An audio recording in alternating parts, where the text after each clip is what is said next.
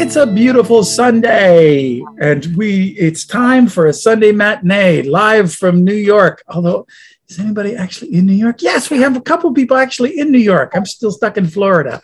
I'd like to introduce the players to you now. We got Carrie. Hi, Carrie. Hi. We have Margaret. Hello, Margaret. Hello. Margaret lives out near me in Jersey, so yay. Morgan, one of the 3 Canadians in this show. Anybody who thinks they know who the Canadians are, you can guess in the comment section below. And if you get it right, you'll get a hockey stick. We have Annica. Hi, Annica. Hey. we have another Canadian. We got Amanda. I'm telling you who the Canadians are. There's only one other.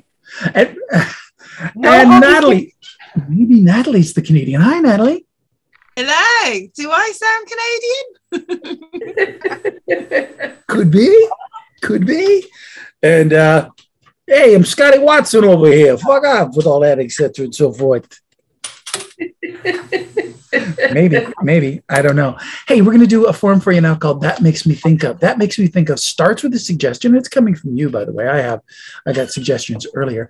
Comes from you, and through monologues and scenes, we kind of explore the subconscious of where that suggestion came from. We start with one thing, monologue, scene, always exploring the thing that just happened until we end up with something brand new at the end. Maybe. I don't know. Could be.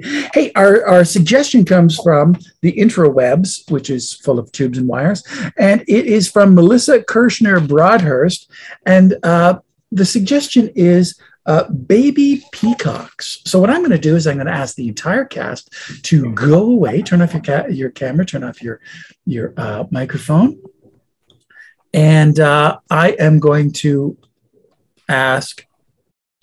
Oh wait, where's Amanda? I am here. I wasn't sure. Oh yeah, I was except for you. No, I didn't say. I said everybody, so don't you worry. That was me.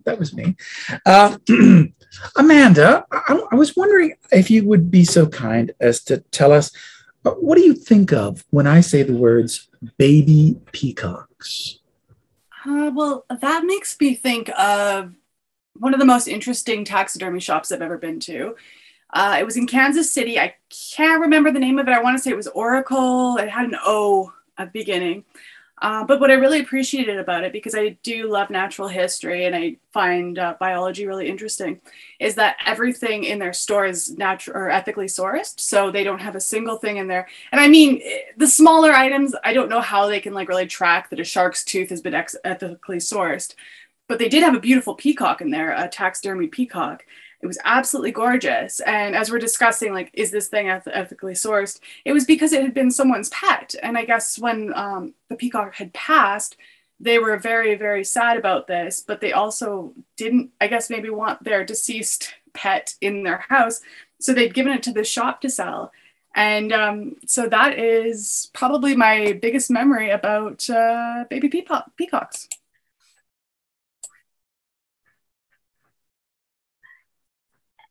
Anna, look at that. Oh my God. That looks like a real peacock.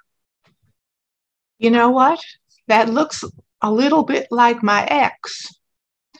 I'm telling you, he just pruned himself all the time. He preened himself. He just strutted around every time. Yes, he did. And he was a little bit obnoxious. Oh, more than a little bit, I remember. Yeah, you kind of warned me about that, and I didn't quite get it. And now I'm just seeing the resemblance. It's unbelievable. It is. Yeah. Inordinate pride. He thought he was a beautiful specimen of everything. Well, he kind of was, actually. He was very well dressed. Unlike my ex. My ex was a slob. Yeah, but your ex was faithful, wasn't he? I don't know. No, I'm not 100% sure he was, but the main thing was he was such a slob. He showered once a week. Ew. Well, that's kind of gross. But I also felt a little strange sometimes when I saw you looking at my ex. Well, your ex always smelled very good. I have to give him that. Yeah. I will give him. Go ahead. Right? He smelled good, but he didn't appear to be. Yeah. But but truthfully, there was nothing between you and my ex. I don't think. No. Well, he was a little flirtatious, and I never wanted to tell you because I didn't want to upset you. It was hard to miss. His actions were a little bit grandiose. Yeah, tact was not his big. You're well rid of him. You really are well rid of him. No, but I'm just thinking about our friendship now, now that he's gone, like how trustworthy, are we to each other? Oh, Anna, come on. Look, Pat, it's nothing personal. I just want to know where, how do we stand? If I can meet somebody and then you eye him also, like, what's that going to do with our relationship? Well, I noticed you sniffing my ex. That I could take exception to that. Well, that's because he was so odorous.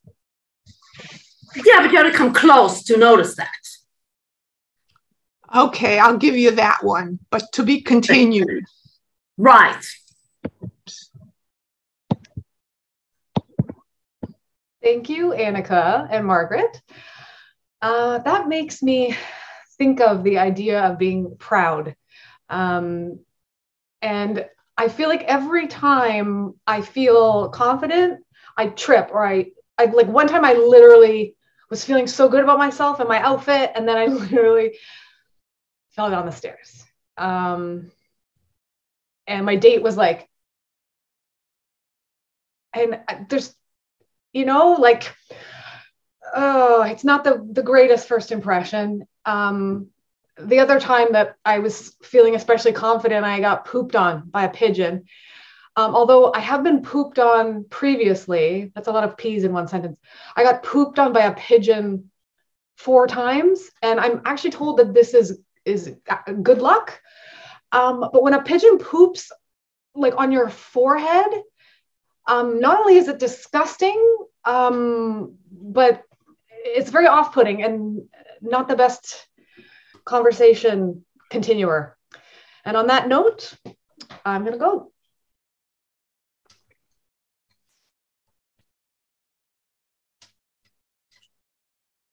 You're looking at me as if there's something really wrong. Amanda, that pigeon pooped on your head. Look up. Like on my head? On your head. There? Oh, yeah. Everywhere. Everywhere. Oh, hold on. I have a paper towel in my bag. I keep everything with me. I just had my hair done today too. I know. I'm so sorry. And you were going to go out with Ronnie and everything. I mean, it couldn't have happened at a worse time. I can't go out for dinner like this. I mean, it's okay. We'll do something different to your hair. I mean, this will be a good omen for your date. Pigeon poop is considered one of the most lucky things you can have happen. My aunt used to get pooped on the beach all the time by seagulls. And your aunt did win the lottery, so she certainly did, the Powerball. So I think you can deal with the little pigeon poop in your hair. Okay, well, I'll just, maybe if I fashion a braid, yeah, that'll hide it. There we go. I can just, hey, you never know. Yeah, that looks good. Ronnie's not going to care. I mean, he might care, but he won't care. And I can always sit with my chin up. That's right. You can't see the back of my head then, can you? I know. Although when you look really like proud and full of yourself, it's not a becoming look. No, you're right. I just want to mention that because sometimes it makes guys think that you're above them. And I don't want him to think I'm above him, do I? No. No. Oh. And sometimes you have that air and then you think you're above people and then you end up, falling or, I mean, it's cute though. It's endearing. It was like that doctor, wasn't it? The one who I convinced that I was like on the higher level of practice than him. And of course I wasn't. And he realized very quickly when I didn't know what ascomento meant. Exactly. That is a big word. I don't even know what that is, but no, I still don't know what it means. But so don't sit up, sit down. Do you know what? I'm just going to go to the bathroom and get my hair tidied up a bit, and I'll tell you how it goes tomorrow. Please do. I'm there for you, really. I know. Love you lots. Thank you, Carrie and Natalie. That was great. And that makes me think of not pigeon poop, but actually dog poop. I used to volunteer at a local shelter and I absolutely loved it. And I loved the dogs and I loved most of the people. But what I didn't like was picking up after the dogs. And I noticed that a lot of volunteers did not. And very often, that's why I started the habit of not wearing the same shoes indoors and out. As soon as I got home, I would take off my shoes and leave them outside.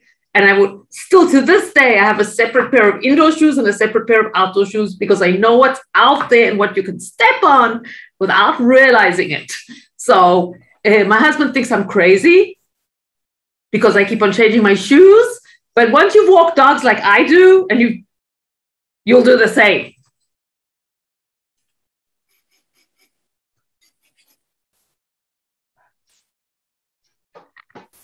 You smell that, right? Yeah. I wonder, I was trying this new deodorant. Come here. No? Oh, No? that's actually nice. I like that. Oh, good. Okay. Yeah. Because it's called Spider Monkey.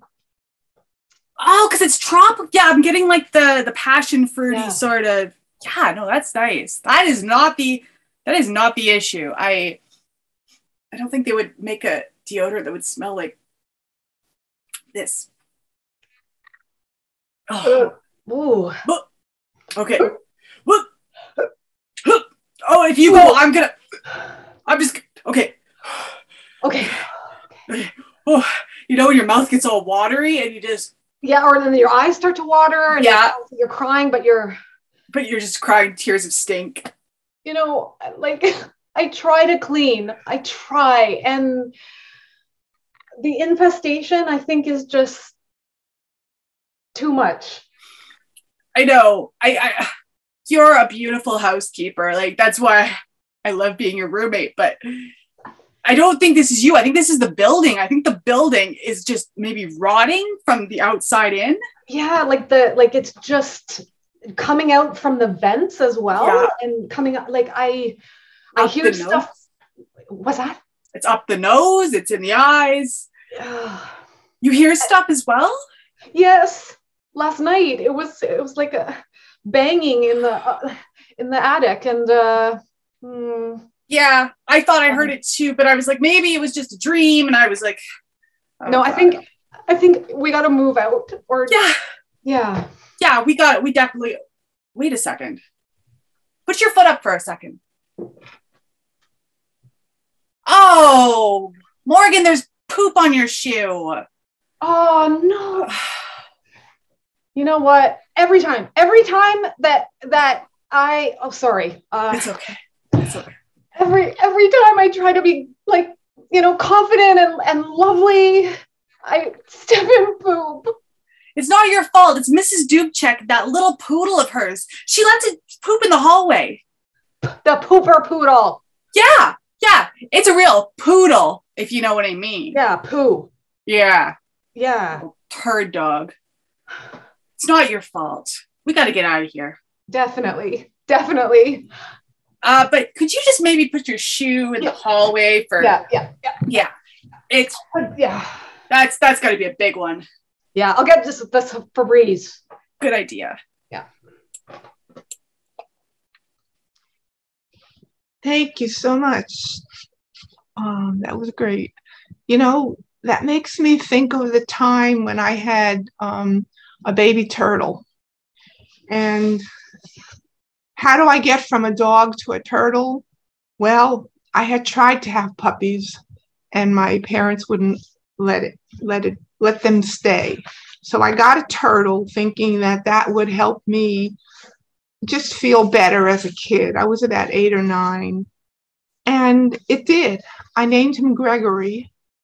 He was about 6 inches big circumference. And he followed me. He followed me from room to room. Sometimes he pooped on the floor, but I cleaned it up. It was not a problem. I think sometimes he wee-weed on the floor too, and that was not a problem. But then one day my mother brought in a cat, and Gregory didn't last very long. I almost killed that cat. I was so furious.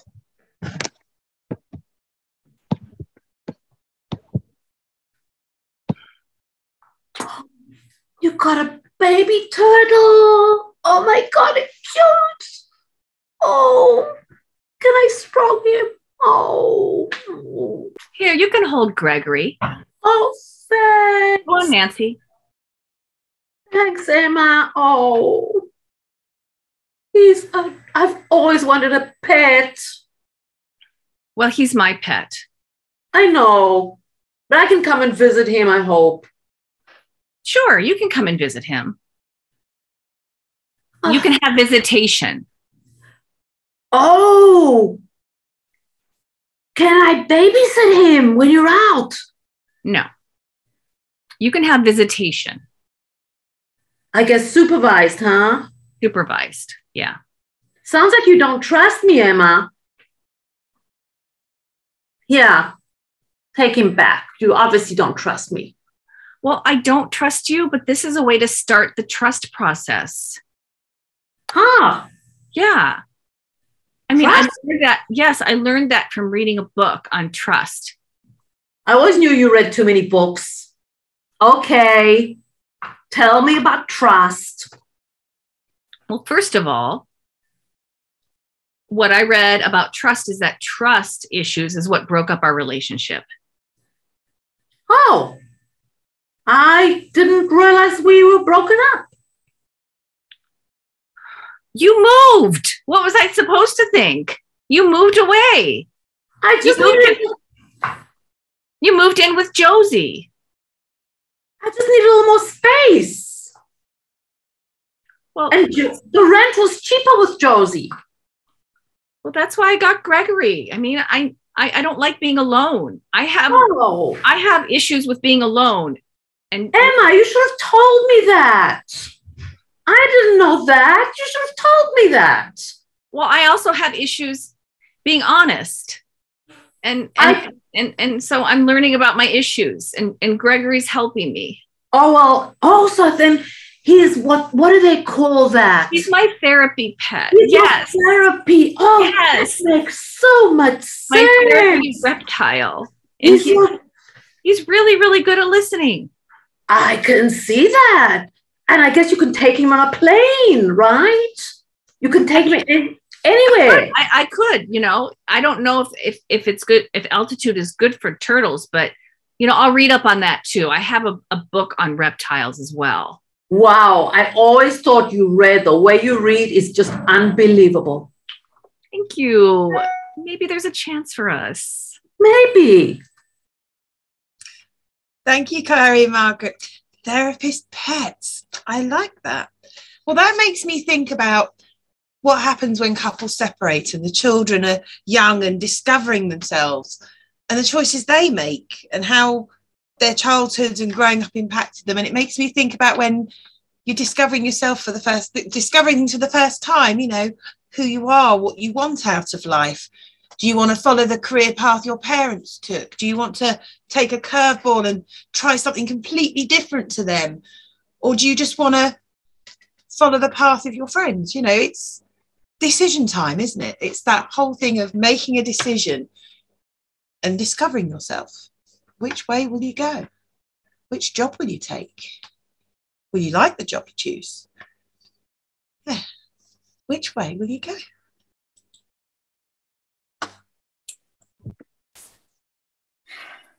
You look really lost today. Yeah, I can't decide which path to take. The right-hand path or the left hand. I mean, is the middle an option? Because I usually like to go for the middle so I don't have to make a choice. Well, the middle is safety. And I've had that. I don't like safety. Safety sucks. I want something more daring. I want something more fulfilling. I think, this is just my opinion, you can take this or leave this. I think the purple mohawk is going to look a lot better than, the pink one.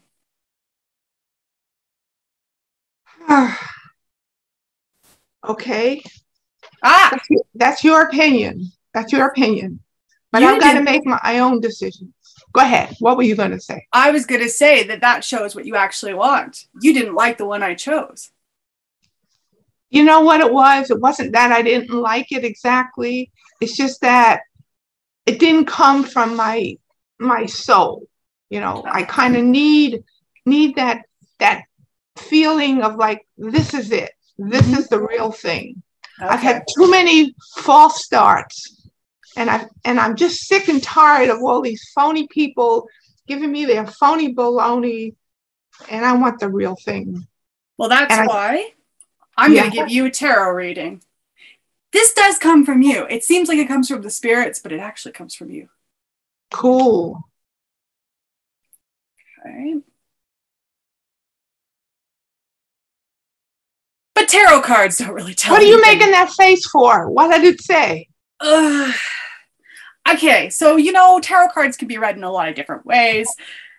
One interpretation of this spread. Yeah. You have about a week to live. That's great, because I am going to swing from the rafters. I'm going to do everything I want in this week. This is something I have always dreamed of, knowing when I'm going to go and then going out with a blast. I'm making my reservations today. I'm going to Tahiti. And then after that, I'm going to Taiwan, because I've always wanted to visit it. Wow, we might as well have a cigar to celebrate. Cigar? No, cigars are bad for you. They'll kill you. Huh. Interesting take you've got in life. No, man, please. Great scene, Annica and Amanda. Making decisions in life, choosing a path. That makes me think of when I was growing up in Iowa.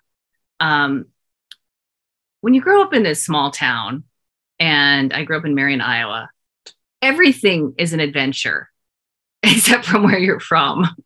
And I ended up just wanting adventures and wanting to try different things. And first I moved to California, which wasn't that much of a stretch because my mom had moved out there. And so I went to college in California. And then I lived in I was in Southern California, like Orange County. I lived in LA for like 6 months, and I lived in San Francisco. And I probably lived in about 20 different apartments. And my mother used to say, like, I keep erasing your page in my address book because I can never remember your phone number or where you live. And from there, I moved to New York. And so I just finally feel like I'm settling down. And it took me about 30 years.